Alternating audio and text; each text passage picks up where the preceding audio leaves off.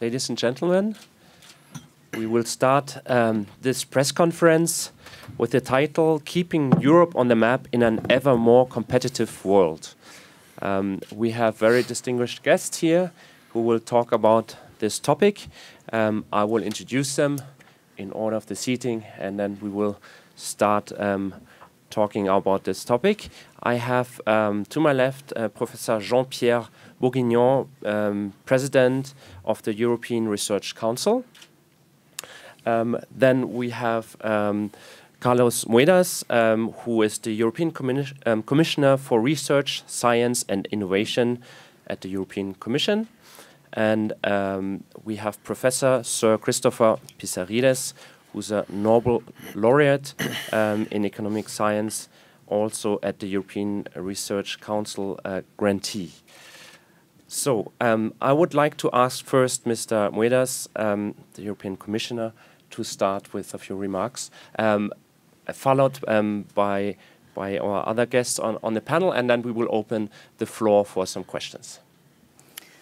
Thank you very much. Thank you very much for being here.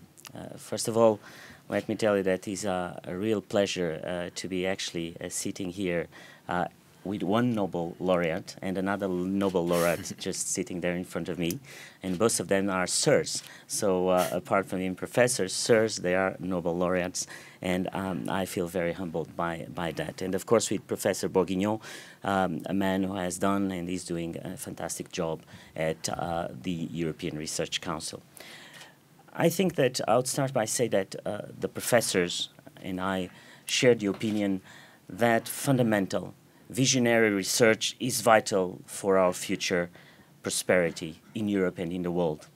Science and research undertaken by front runners and emerging leaders in their field, creating knowledge, exploring new parameters, conjuring the scientific technological breakthroughs that improve our lives, give rise to new businesses, opportunities, and greatly increase our global competitiveness. The European Research Council is a research funding body set up by the EU not long ago. It was in 2007. Since then, it has funded some of the most brilliant, new and tested minds around the world. We have here ERC grantees and Nobel laureates that know what I'm talking about, enabling them to conduct their cutting-edge work in Europe. The ERC is part of the EU funding program for research, science and innovation called Horizon 2020. Horizon 2020 is our biggest tool, is the biggest public research budget to date, and it's the biggest program in the world. The ERC has received around 13 billion euros for the period of 2014 to 2020. ERC funding has proven to be an invaluable asset for Europe.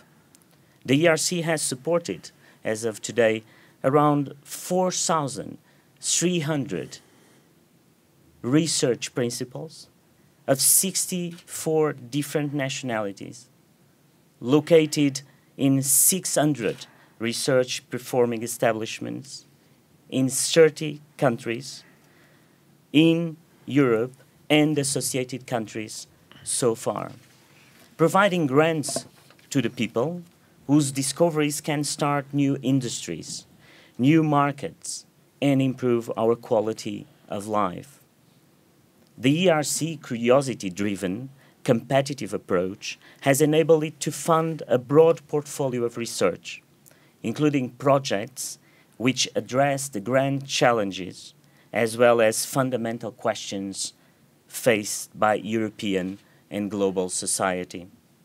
Like the Norwegian husband and wife team of Professor May Britt and Edward Moser, 2014 Nobel Prize winning discovery of proof of the human brain's inner navigation system.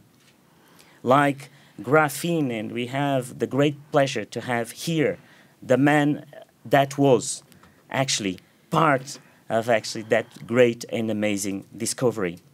To keep our economy competitive, we must remain at the forefront of research, science, and innovation. And to remain at the forefront of research, science, and innovation, we must keep encouraging our researchers to take risks. Only by enabling our top talent to explore the unknown can we stretch the limits of the understanding and breaking new ground. For every project and attempt that is unsuccessful, there is still the further opportunity to learn from what went wrong. Europe needs to encourage its thinkers and risk takers. Secured funding in the form of grants frees researchers from concerns about the immediate impact of their work, multiple grant applications, and pressures to publish. It allows especially young emerging leaders to really focus on their core research. To advance as a competitive global partner, we need the world's best to make Europe their laboratory, to make Europe the destination of choice for the world's most groundbreaking scientists, research, and innovators. Thank you very much, and I'm really willing for your questions. And now I'll pass on to the moderator. Thank you very much, Commissioner. Now I will give the floor to Professor Sir Pissarides to add his thoughts about that. Thank you very much. Well, in the last few days, as you probably realized, our concern was about very, very short-term issues, like what's the ECB going to do, how many billions of euros is it going to spend, and all that. And it's understandable given what we're going through, especially for someone of Greek background. It's twice understandable given the elections we're having on Sunday. But ultimately, what's going to bring recovery to Europe and what's going to drive our future economic growth is technology. It's innovation, technology, application, productivity, because we live in an open world, and the only way you can compete in an open world is new technological innovation, new productivity drivers within a stable macroeconomic environment.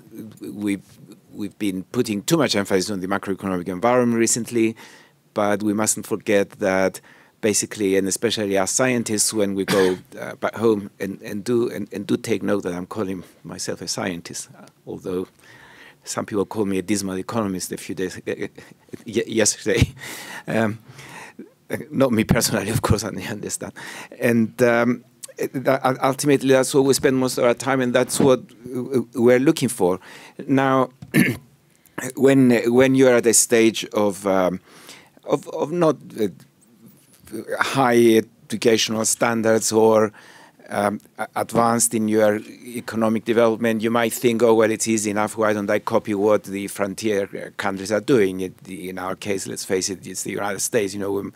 But for Europe, it's not good enough to say, why don't we copy the United States? We've got to innovate ourselves. I mean, we cannot just be followers throughout. We've got a highly educated labor force. We've got mature countries. We've got good universities.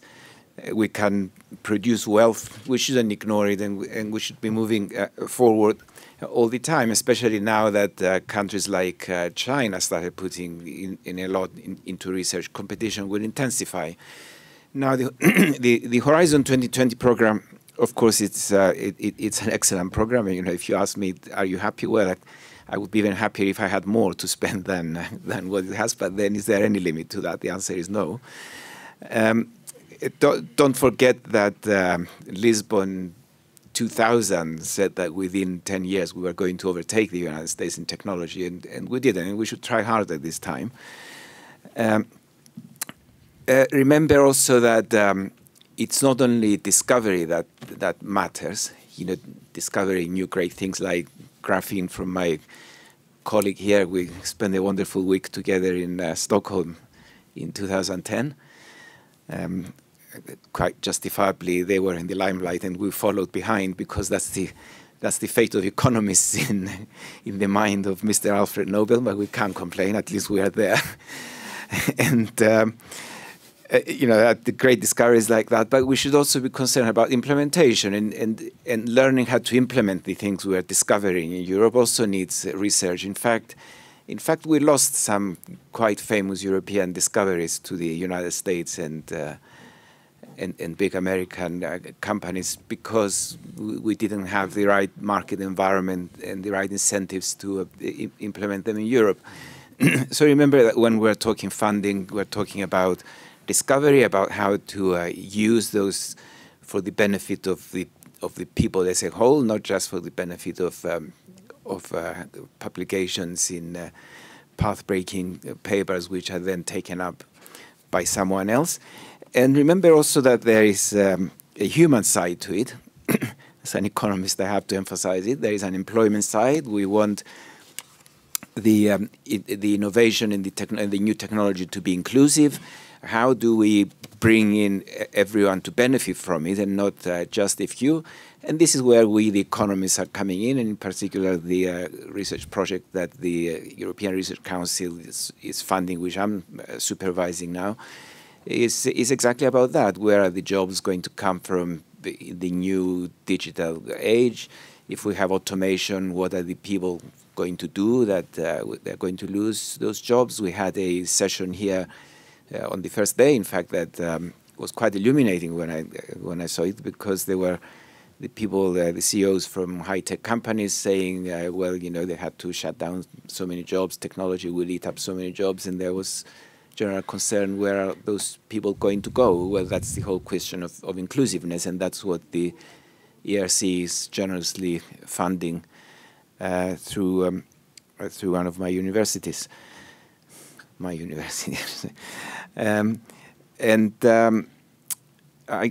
only thing I would say, I see that I've run out of time. The only thing I would say is that congratulations for the good work, and please carry on. And next time we meet here, I hope it's 20% more than now. The funding that we have. Thank you. Thank you very much, sir. I will hand over to Professor Bourguignon from the European Research Council for his thoughts. Thank you very much. So I'm very pleased to be here. I'm sitting next to Commissioner Moedas and to Sir Christopher. And also I'm very pleased that some ERC grantees are in the room. I could, in particular, thank the World Economic Forum to have been given an opportunity to have a number of ERC grantees here participating. My point as President of ERC is really to really give you an idea of how the Scientific Council, which is really quite unique situation in the program of the European Commission, has been given the power of deciding how to spend the amount of money which is given to its disposal, which is very significant, and also how to organize the evaluation, because we are talking here about a program which really selects a project, and of course the very key issue is who is doing the selection. And we are very pleased that I think we have been able, and because the scientific community is very convinced of the importance of the ERC, to really get in our panels really some of the leading scientists. So I think we need to keep this situation, that is to convince the best scientists to participate in the evaluation. And I think when I talk to them, clearly what is the main reason why they agree to do that, because they are participating in discussions at a very high level, and they are confronted with projects at a very high level. So this is really this intellectual stimulation and the feeling they are participating in something which is going to change the science altogether that really motivate them to come. And I know it's hard work, but that's really a very key element. So that was my first point. That is the responsibility which is given to the Scientific Council, which is unique actually in the European Commission, and we are very grateful of the confidence that has been, the trust that we have been given. The other point I want to make, which for me is also very important as president, is that ERC is really addressing knowledge very broadly. That is, we don't introduce barriers between various disciplines. We have 25 panels because we have to organize the evaluation in some way. And definitely for us, we want to go from mathematics, which is PE1, physics engineering 1, up to social sciences and humanities. So we really cover the physics, engineering, and on one hand, life sciences on the other hand, and also social science and humanities. So we really we cover everything.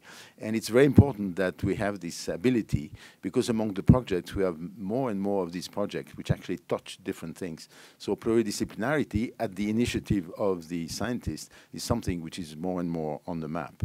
And I think we have to organize ourselves to really recognize its interdisciplinarity and really to evaluate properly. The other point I want to make, which has been the choice of the Scientific Council and a very consistent choice, that is, repeatedly the choice has been made, because, as I said, the Scientific Council has a responsibility of saying how it will spend the money, to put the main emphasis on young people. So the programs we have are 3 levels. One level is 2 to 7 years after PhD, 7 to 12 years after PhD, and then so-called advanced grants without limitation. And 2/3 of the money goes to younger people. So it means that 2/3 of the people we're actually funding are between 30 and 40. And we know it's a very critical stage for scientists. When they become independent, they can develop their own team, and we know how critical it is. And also the fact that the funding is for 5 years, it begins really people, really some kind of a possibility to really think big and to really be ambitious. And that's really exactly how we push people. And actually they have to be ambitious because the competition is very tough. And it's only about the success rate is about 10%, which is not so much. And I think as a result, I mean, the people who get supported, and that's what I hear from the scientific community everywhere, these people are really distinguished by their, I mean, the quality of the project they are pushing. So this is very, very critical. So as Commissioner Moedas said, of course, the importance of the program that the European Commission is putting forward to support science is, of course, not unrelated, and I'm using an understatement to state that, to the competitiveness from the economic point of view of Europe. And that's why, and one component which didn't escape the Scientific Council, this is why we have a so-called proof of concept program, which accompanies the ERC grantees, the people who receive support from ERC, so already very distinguished scientists, when they feel that along the way of their research, they can branch off to something which is more connected to market or something more connected to really a societal challenge. And this program is more and more successful. Actually, we have more and more candidates. And at the moment where ERC is giving more or less almost 1,000 contracts per year, actually we have we have already 100 proof of concept contract per year. So it shows that really the scientists are, I mean, a number of scientists see the possibility for their work to branch off to something else. We know that the amount of money we put at the disposal on top of the usual amount they have is not so much, but actually one thing we can witness now is that receiving support for the proof of concept is a fantastic element for people when they want to create a startup or so on, because it shows that they have already been able to come up with a business plan which is really seen as viable by professional people. The people who evaluate this proof of concept are not scientists, they're really people who are professional valorization. And so I mentioned this because even if the amount of money is not so huge, but because I think it shows that the Scientific Council, who is making its decisions strictly on scientific grounds, of course, is completely conscious of the dimension of competitiveness of Europe. And of course, the critical competitiveness is really to keep in Europe or to attract in Europe back for some of them, or just to attract them to Europe for good, some of the very best scientists in the world. So this is really what it is about. And actually, it's amazing to see the number of grantees that actually we have been able to brought back to the US, typically, who saw that the best possibility for them to develop their research was in Europe, and also some of the best young people from outside. Just to give an example about China, we have at the moment only 8 Chinese grant holders, but we have more than 700 Chinese in the teams that are financed by ERC. And some of the very best young Chinese are actually part of these teams. So it shows the capacity of such a program to have a transformative effect. And the transformation, and I'm coming to my end, is really in 2 ways. The first way, of course, is the fact that the researchers are really pushed to be ambitious, to submit really very ambitious projects. And this is very important. So it's not just money as usual just to get your work going on. You know that to achieve an ERC grant, you really have to propose something really ambitious. That's what makes the difference. And the second point is also transformative on institutions, because now ERC has become a reference, which is something quite remarkable in such a short period of time. We're just 8 years old as an institution. And really now getting ERC grants is really a criteria for institutions to prove that they're really on the map. And of course, it means this very tough competition means that there are some winners and some losers. So I hope the losers learn lessons from the winners. And actually, some of the winners are willing to share the experience they have had.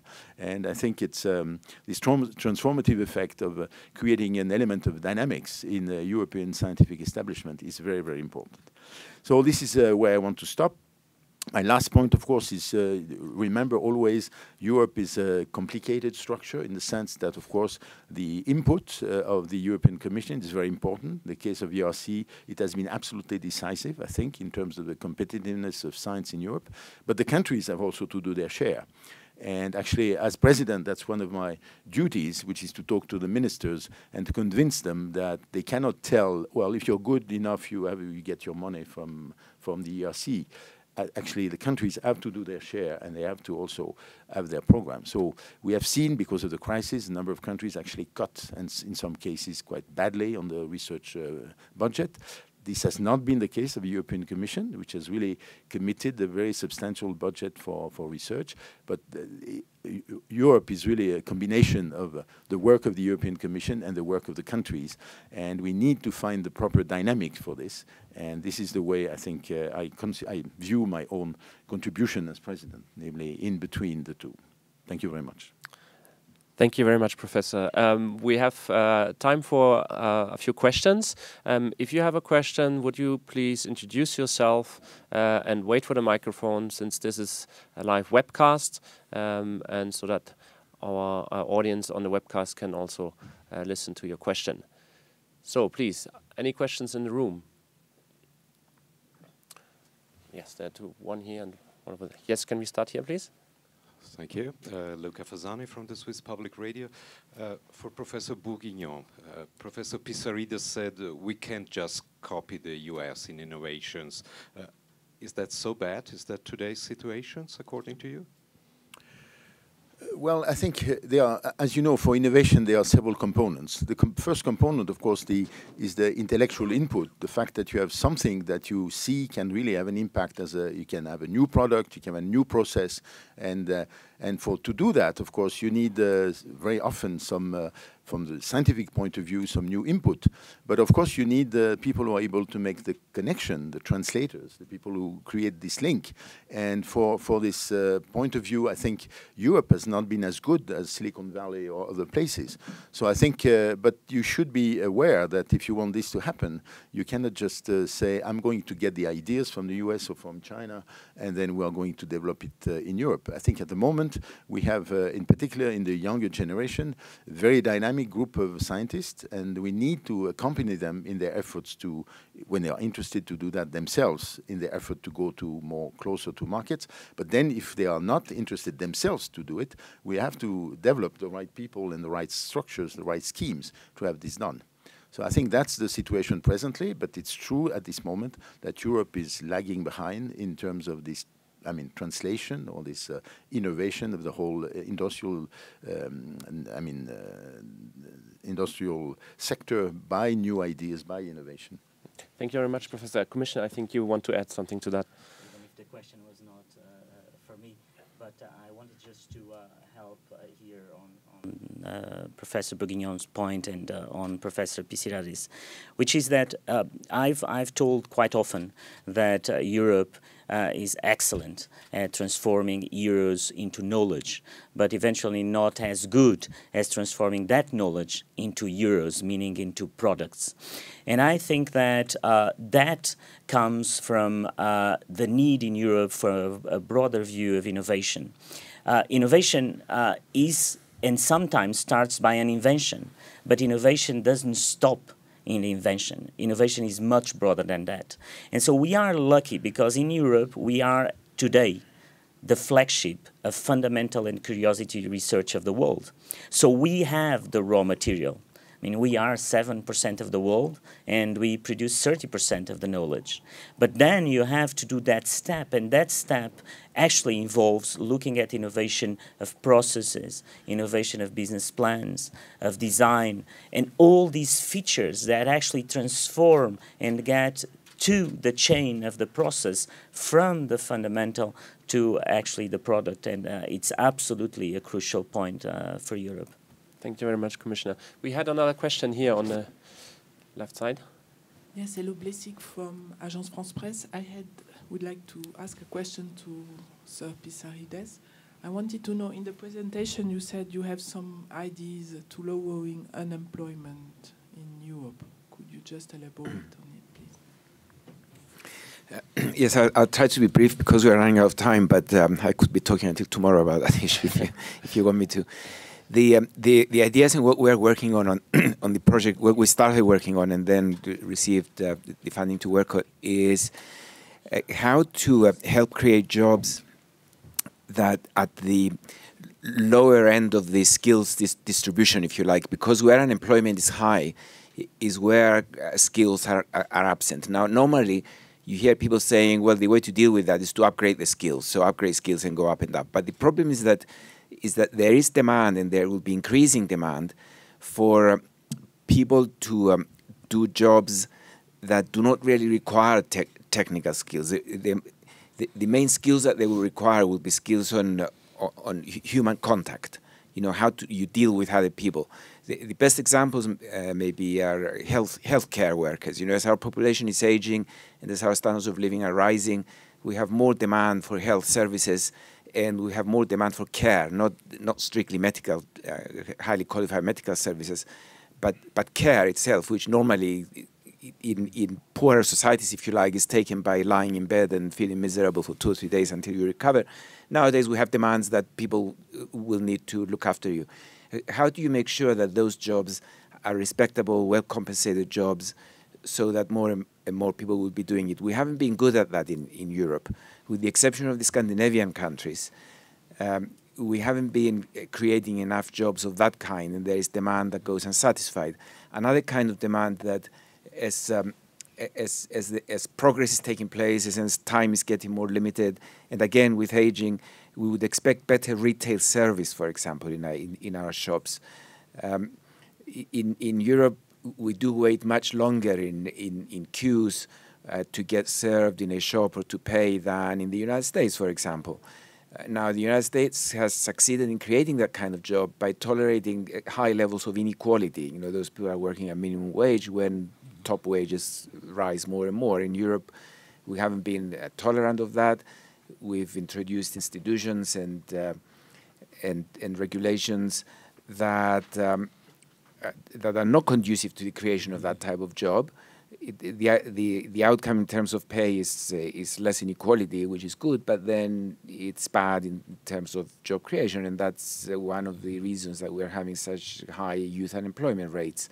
Again, we're working on ideas how to make sure that that type of job is created and is more respectable, and people feel proud that they're doing it, well compensated, and at the same time they provide the service to the people that require it. So I think those two examples will suffice. We'll stop there because we're moving on to 11 o'clock. Okay. I mean, normally we are running out of time, but if there is another question here, we will take that. Yes, please. Thank you very much. Marcel Andrewert, Swiss Public TV, for Mr. Pissarides again. Sorry. I just wanted to ask you one question referring to the elections, to tomorrow's elections in Greece. From your economic vantage point, what are the biggest risks for Greece and the European Union, in your opinion? Well, it's not quite an ERC or a research question, but I'll answer very, very briefly. For me, the bigger risk is the breakdown of communication and what our European commissioners and leaders call solidarity. That's my fear, that will move into an antagonistic environment that will make the situation worse. We had a very cooperative, solidarity-driven, if you like, approach to European integration until the recession of 2008 and especially the debt crisis of 2010. Then relations within the Eurozone didn't quite go as smoothly as before. We started having debtors and creditors and arguments, and you give me this, I give you that, blah, blah, blah. And then we are improving now, and we're getting back to cooperation, and that's why I hailed with so much enthusiasm the decision of the European Central Bank yesterday, which was a Eurozone decision looking at the Eurozone as a whole and not individual countries. And the biggest fear I have, in my view, the biggest risk is that we're going to regress in that. Not we're going to. I fear in case we regress in that kind of convergence back to a cooperative approach to our problems in Europe. And I'm hoping that what we're hearing in the pre-election campaigns is just electioneering, and once a new government is in, forgets about those things and realizes that unless we cooperate in Europe, especially the Eurozone, we're all going to suffer and we're going to go backwards. Thank you very much. So, otherwise you can develop maybe after the press conference in an interview.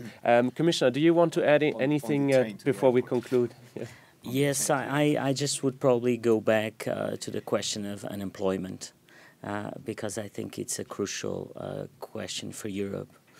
And when you look at unemployment and you look at the solutions for Europe, the solution is to be more productive.